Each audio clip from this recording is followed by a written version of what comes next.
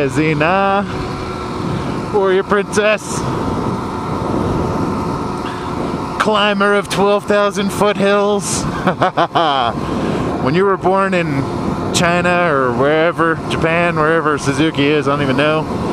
Did you ever think that you were going to be riding up Trail Ridge Road at 12,000 feet, seeing all this cool stuff? I bet not. I bet you're glad you're not some bike that just gets rode to work every day. Yeah, I mean, those are cool bikes, but ho-hum, so boring.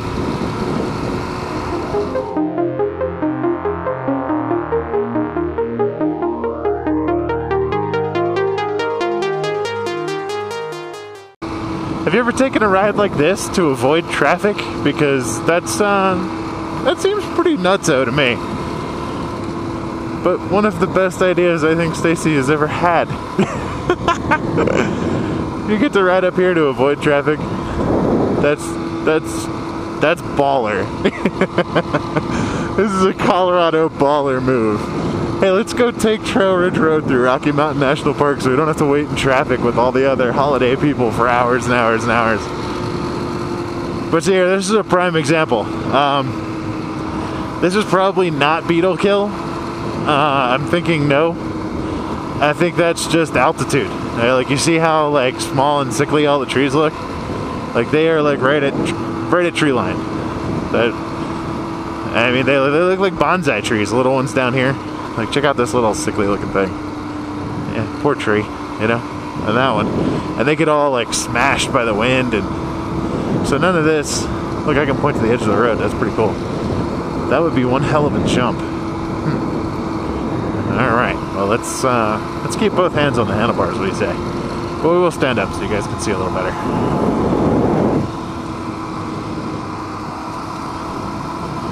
Little peeky peek through the rocks.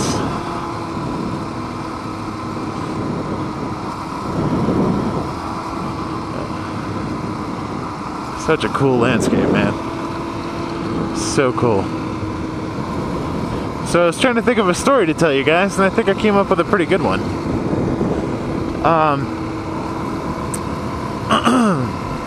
When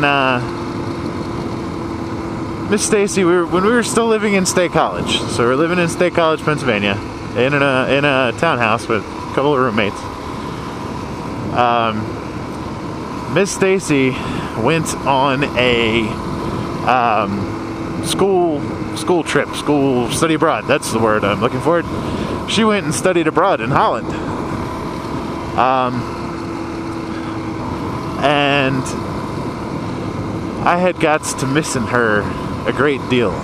She was gone for quite a while. Not years or anything, but I don't know, maybe like a month, maybe 2 months. But yeah, I got to missing her pretty bad, and I had been considering it and whatnot. But I took a ride out to her Graham's house. It's from State College to where the Stewart clan lives is, I don't know, 2.5 hours, maybe 3. And I went out and actually cruised down Stewart Lane. No, she's gonna yell at me. It's not Stewart Lane. I went to her aunt's house, which is where her grandmother was staying because her aunt was sick. And her grandmother was taking care of her. I forget what the name of that road is. But anyway, rode out there, went and talked to Graham, and I mean, I was poor. I was working at AccuWeather, and AccuWeather, I don't want to get into that. AccuWeather just does not pay well. So I was network operations for AccuWeather, and I was the PO. And I mean po. Just making rent. And rent and beer money, that's it.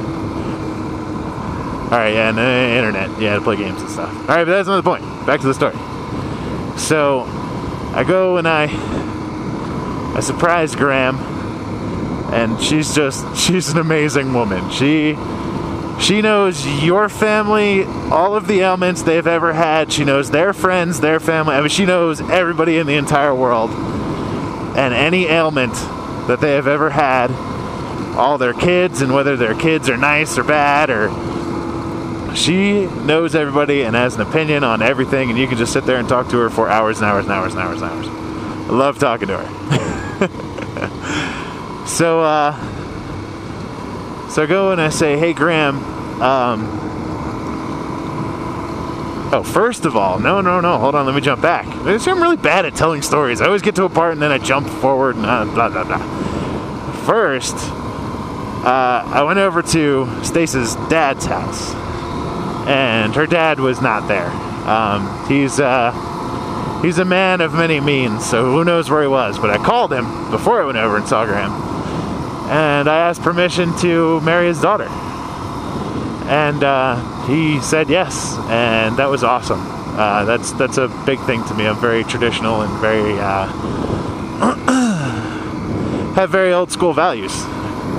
Raised by parents from the Depression, so they brought me up. They brought me up right, you know, as right as they could. I wouldn't say I'm right, but so I go over to Graham's house and I say, hey Graham, you know, look, I'm poor college-age kid and I can't afford to get her what's really nice. I said, I've heard you say many times, and before her husband, who everybody called Pap, died, you know, I heard both of them say, you know, she has all this jewelry and she never wears it. She's got all kinds of diamonds and gold rings and all kinds of stuff. And I said, Graham, this is kind of an awkward question to ask, but do you have a nice diamond ring that would make a good engagement ring for Stace? And you know, when she got done crying that her little girl was getting married, because like I said, she was kind of raised by her grandparents, even though her father was around. She was pretty much raised by her grandparents, lived in their house. And Graham, you know, gets all excited, misty-eyed, and yes, oh my God, Jeff, you're wonderful, but you know, on and on and on. She goes, hang on, give me a minute. She goes and she pulls out this bag, like it's just a big spread bag that like folds out many times. Starts rooting around, and there's like all these earrings, and I mean, these aren't, you know, these aren't super wealthy people, but apparently she liked jewelry, and over her lifetime amassed a large collection of very nice jewelry. And she actually pulls out her daughter's first wedding ring and engagement band, and like 5 or 6 others, and she's like, you know, take your pick. You're welcome to anything here. I would love for Stacey to wear it. I know she would love it. And I'm so glad you asked. But that was the one that I picked. Was Janie's. All right, so Stacey's mother's. Wait, no. Graham's daughter, which would then be Stacey's what? I don't know, y'all figure it out. But apparently they spent a lot of time together.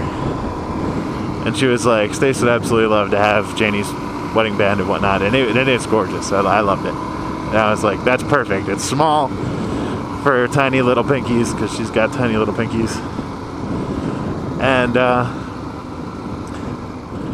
so I picked that one out from Graham, and she, you know, she's like, just get it cleaned up. It hasn't been worn in quite a while. It might need looked at by a jeweler, which it did. And I took it down, and I remember stopping right here and climbing up on those rocks right there, and there's a pretty cool view from up there. Stacey's way behind me, but yeah, so I didn't have that much time to take it to a jeweler and get it fixed. So Stacey came back, and the day she came back, I went and got a bottle of champagne and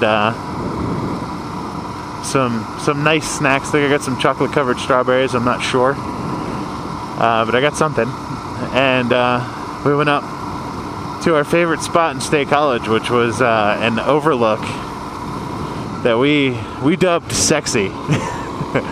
There's a big rock. I mean, it's just literally a road that goes down to a huge overlook, sort of like this. I mean, the mountains aren't nearly as grand, but sort of like this. And just a spot sort of like that. just out in the middle of nowhere in a park out there, and brought out some camp chairs, and sat there, and as the sun was setting, very timidly, I don't get choked up very often, you guys know I can't shut up, but I got all choked up and asked Miss Stacey to marry me. And lucky for me, she said yes.